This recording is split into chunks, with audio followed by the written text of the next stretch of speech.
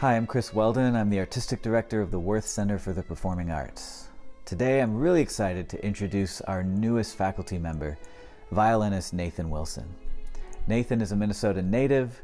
He studied music at the MacPhail School of Music and received his bachelor and master's degrees at the University of Minnesota, where he was a violin performance major.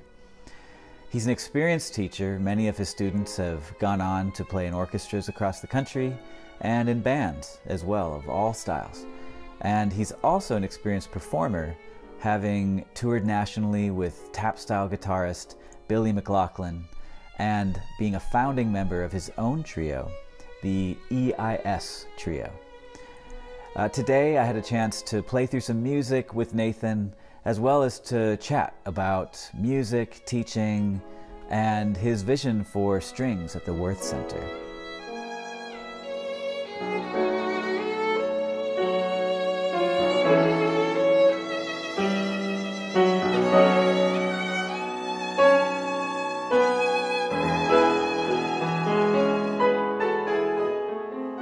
I've been teaching for, oh man, too many years. I think I've been teaching since 2004. And I kind of got started by a friend who needed to move away and said that he had a couple of violin students I needed to teach for him. And I said, no, I'm not interested in teaching. But then he convinced me to do it. And basically, I hated the first lesson. And then after that, I liked it, because it was just such a new experience. But then I found out that I actually did enjoy kind of imparting violin and musical wisdom to students. So that's how it started. But then eventually I got to the point where I was doing my violin performance degree at the University of Minnesota. And then I got to take several pedagogy classes, including Suzuki pedagogy there. And that just kind of kept me going into more heights of teaching. Right now I'm teaching actually a little over 30 students every week, and for all ages, from adults to, I have a 3-year-old that I'm teaching right now, and I just enjoy all ages, and it's a fun challenge for every age.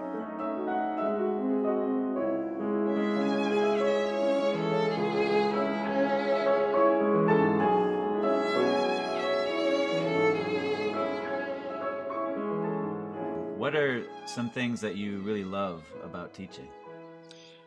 I actually know that I'm a teacher because I can hear the same, twinkle twinkle or whatever, and as long as I hear the student improving and kind of understanding something, it still gets me excited about the fact that they're learning, and that is the coolest thing, is to see someone learning and improving, and kind of the light bulb going on in their head, if you will.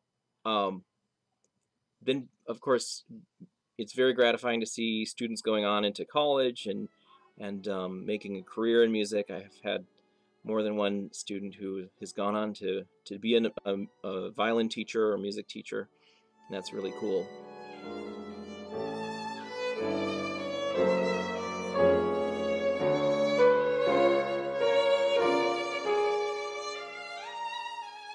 When you think back when you were a student, what was a piece maybe that inspired you to play?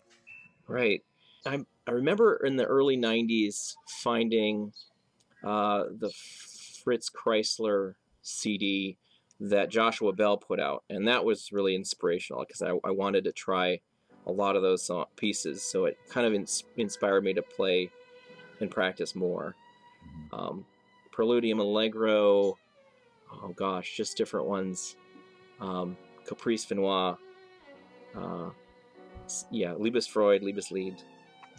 So a lot of the Fritz Kreisler stuff, and of course he's the violinist's composer too, so that really helps.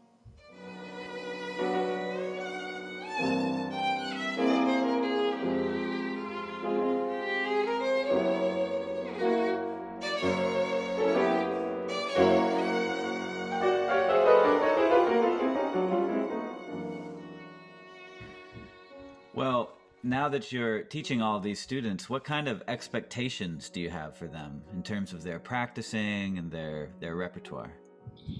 A question about expectations is such a good one because it varies differently from teacher to teacher. But I like to see that they're putting a consistent amount of practice in every week.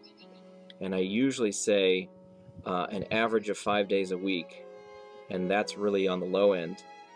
It'd be nice to see at least 6 days. Another watermark is that they are practicing 5 minutes per year of age. So a 10-year-old should be getting close to 50 minutes a day, etc. So this usually helps them get past some of the material later on that if they're not putting it in the practice, they just won't get through. There's a few glass ceilings in the repertoire. So there's definitely some practice time that needs to be filled in. But in general, I just want to make sure that I let my students know that I want them to play to the best of their ability. That's terrific. How does that work if you're teaching an octogenarian, by the way? They just have to be practicing 24/7.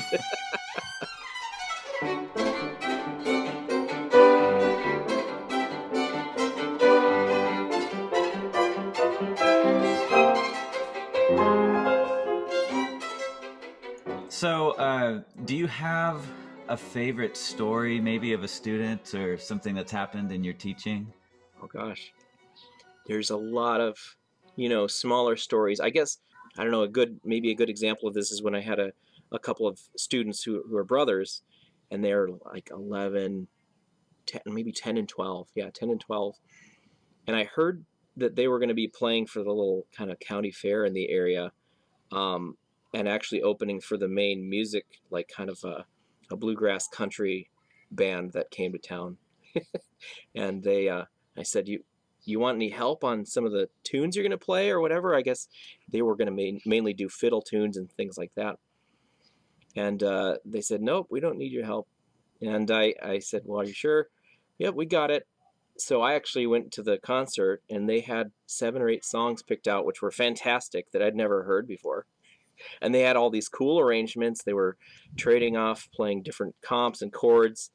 And it was just enjoyable to see students that just wanted to do their own thing, didn't need my help, and were confident enough to play and to perform without that extra input from me.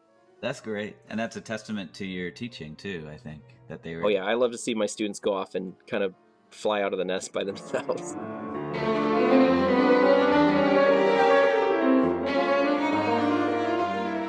What are your hopes for strings at the Wirth Center? I know it's already pretty well established for piano at the Wirth Center, but I'd love to see kind of a collection of really solid string teachers come along and be able to work together, be able to trade ideas, maybe trade students back and forth occasionally, things like that. And yeah, to just grow and have students really realize what's possible, and maybe even collaborating with some of the piano students. Maybe there could be some chamber music and piano trios, piano quartets, that type of thing. So it'd be really neat to see kind of a vibrant outpost of string music and good classical, solid technical things as well. Nathan Wilson, thank you for chatting with me, and really looking forward to working with you this year. Absolutely. Thanks, Chris.